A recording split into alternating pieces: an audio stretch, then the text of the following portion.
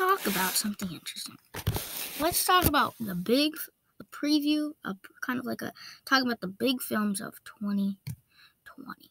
So, there's actually a lot of big films in 2020. Not any like huge event films like Endgame or like Rise of Skywalker, but there's a lot of not necessarily B movies. There's a lot of top, highly anticipated movies.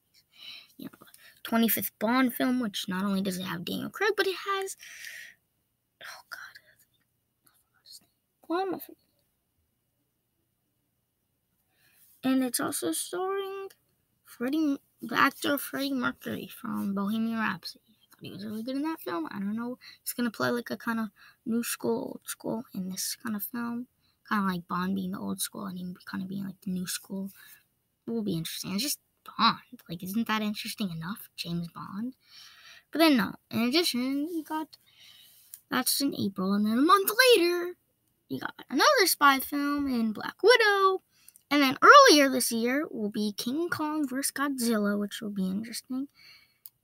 And then after Black Widow, you got a month after Black Widow is Wonder Woman 2, which is another interesting thing. Is like they're probably going to be in that for a little bit of time. They're going to be in the theaters at the same time. So I guess that'll be interesting just to see which one will come out on top. And I think it'll be Wonder Woman. The first Wonder Woman was always good, and I think that one like did good too. So I'm like, okay, I think Wonder Woman 2 could be good, and I think I don't know with I guess I don't know. I think. Black Widow's dead in the present time, so I don't know, maybe I don't think a lot of, casual fans of the MCU would want to see that. Just movie goes because didn't she die? Yeah, we don't need to see that. So yeah. But anyways, so then you got earlier this year you got Birds of Prey, which again, I don't think that's that crazy about it. I don't really care for that. And then, of course, 2020, also for me personally, I like the Clone Wars. That's coming out in February. And then I'm pretty sure the Cassian Andor show also comes out in 2020. And as far as I'm concerned, I think also Falcon and the Winter Soldier also comes out in 2020, as well as the Eternals.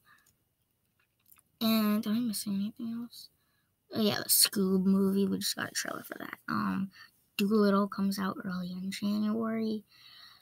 So yeah, 2020 is gonna be interesting. Seems like another interesting year. Another interesting decade.